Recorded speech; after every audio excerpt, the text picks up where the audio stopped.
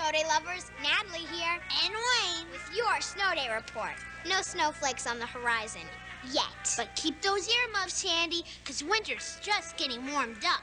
While Wayne shows us how to make a tasty bologna snowflake, here's an equally tasty snow day tidbit. Did you know that practically every location in the continental U.S.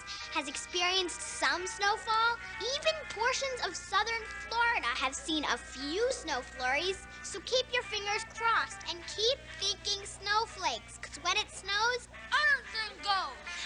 Nickelodeon's new movie, Snow Day, hits theaters February 11th. Rated PG. Nice craftsmanship, Wayne.